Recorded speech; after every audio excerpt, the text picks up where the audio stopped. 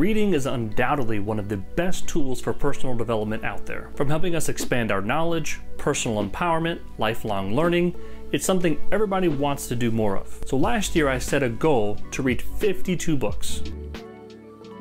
If you're new here, I'm Joshua Hansen, and on this channel I give you the essential insights from the world's best business books in 7 minutes or less. So be sure to subscribe so you never miss an update. So as I said in the intro, last year I set a goal to read 52 books, which was 1 book a week, and I actually achieved it. Now this was more books than I had ever read in 1 year, and I must say, the effect was transformative. I was thinking more clearly, I was having more ideas, I was developing in areas I just can't even describe. My life is so much better for having set and met that goal. So in this video, I want to share with you my 4 key strategies that help me reach my goal so that hopefully they can help you reach your reading goal. So I must say I had 2 rules for every book that I was going to read last year. Number 1, it had to be a book that I actually wanted to read. I couldn't read a book just because it was fast that I didn't actually want to read just so I could chalk it up to my numbers. And number 2, it had to be a book that I was actually going to benefit and get some value out of. Again, I wasn't just reading children's books just so I could reach 52. It had to be something that was actually going to add value to my life. So strategy number 1 was to read books that I was intensely interested in. Now reading 52 books a year, of course 1 book a week, is a pretty intense reading goal. So I knew in order to reach that goal, I had to find books that would keep me engaged and keep me coming back for more week after week after week. So when it became difficult to meet this goal and continue to read at this pace, I needed the books to help me, to keep encouraging me and bringing me back for more so that I could keep going. So if you're trying to meet your reading goal, I recommend trying to think 2 or 3 books ahead so that as soon as you finish one, you know what the next one's going to be, and it's one that you're intensely interested in reading. Strategy number 2 seems obvious, but I was focused on books that I could actually read, I could start and finish in a week. Now I found for me that the number of pages, which made for a good book for this goal, was between 250 and 320 pages. Essentially about this thick. So most of these books here are between 250 and 300 pages. So you can see these are actually really valuable books that were about the length I wanted to have so I could make sure that I finished in a week. Now I was trying to read on average about 40 pages a day, which really was me just finding about 15 minutes 4 times a day to read about 10 pages each time.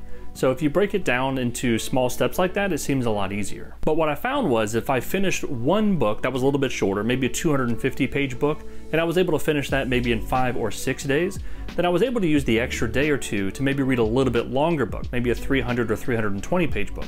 Strategy number 3, audiobooks. Now audiobooks were an essential add to my reading goal, hands down one of the best things that I did last year. Now in the past I was really kind of poo-poo on audiobooks, and I was like, oh, if you listen to an audiobook, you didn't actually read the book, you listened to the book, you didn't really read it. Well, forget that. Not gatekeeping anymore. That was a ridiculous thing to think, a ridiculous thing to say. Listening to an audiobook is reading a book. If the objective of reading is to get the ideas and information from the author's head into your head, then listening to an audiobook is just as effective as reading a book. Now the way I thought about it is perhaps I am retaining a little bit less from an audiobook than I am from a physical book, but I found that if I was able to consume more books, even if I was retaining a smaller percentage, I'm still retaining a lot of information. So what I found is if I had a book I was physically reading and a book I was listening to, I was able to kind of double my speed and perhaps not spend so much time physically reading a book, which could be very tiring.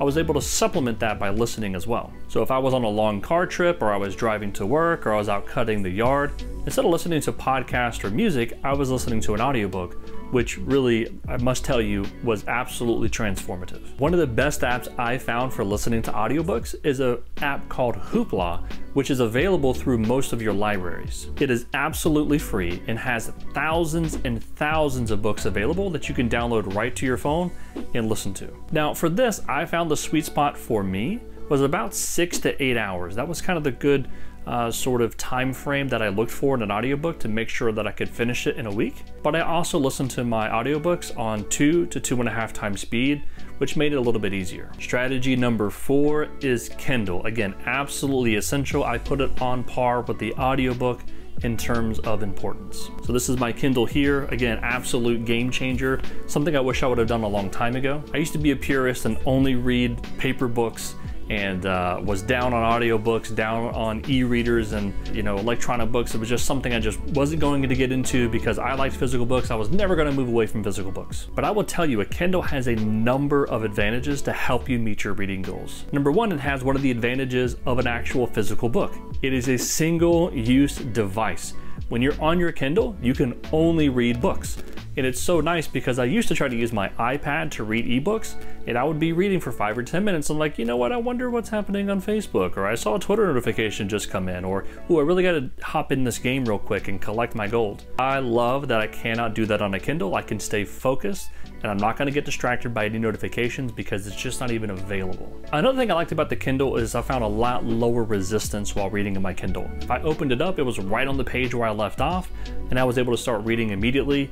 It's much easier to carry with me wherever I go. I'm always worried about my books getting bent up or the pages getting messed up, but I found carrying my Kindle around, I didn't have to worry about that, so I was much more likely to carry it with me, so I had it on hand at all time, in case I found a few minutes that I could use to read. Along that path of thinking, it has cross-device syncing. So what's nice is I can read on my Kindle to a certain point, and if I'm stuck in traffic or I'm at a restaurant waiting for someone, I can pull out my phone and it will sync to my last point read on my Kindle, and I can just read a few pages on my Kindle on my Kindle app on my phone while I have a couple of minutes. And then again, if I find myself in a time, I can pull up my laptop or my iPad, and it's all synced across all my devices. Another great thing about Kindle is having multiple books with you at all times. When you have your Kindle, if you're reading a book for 10 or 20 minutes and you find you're getting a little bored of the subject and you really don't feel like reading that particular author or that particular topic at that point, it's a few clicks and now you're reading a whole new book that you might be more interested in, which might grab your attention for longer, so you can continue reading for another 10 or 20 minutes, which really helps you move towards that goal. Now, there are many other advantages of reading on a Kindle, such as highlights, but I would love to go deeper